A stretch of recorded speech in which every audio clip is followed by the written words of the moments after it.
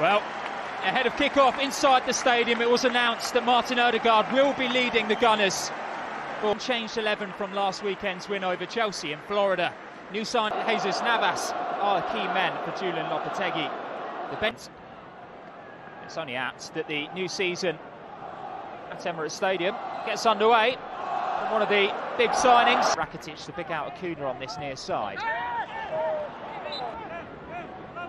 And also the good work that Mikel Arteta's done. Downfield, Oliver Torres will look to profit from it before he's brought down by Thomas Partey. And ahead of him, and he does look to find him. Not the worst first touch now, was that a push? It has been given a penalty to Arsenal. A completely unnecessary push in the back. From Karim Reki. It's just a stupid challenge. Well, it is. Sevilla continue their protests. But Saka was unfazed.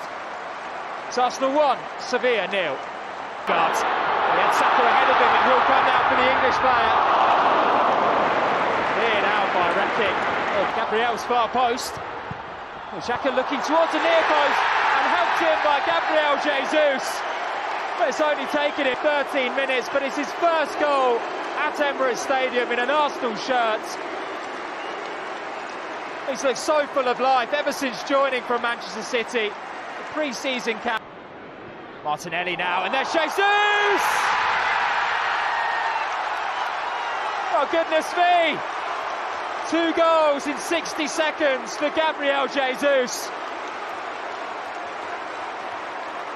But these Arsenal fans are excited about him. To go. Well, 50-50 challenges at the moment. They are winning every single one. It's a frustrated challenge from Marcus Acuna.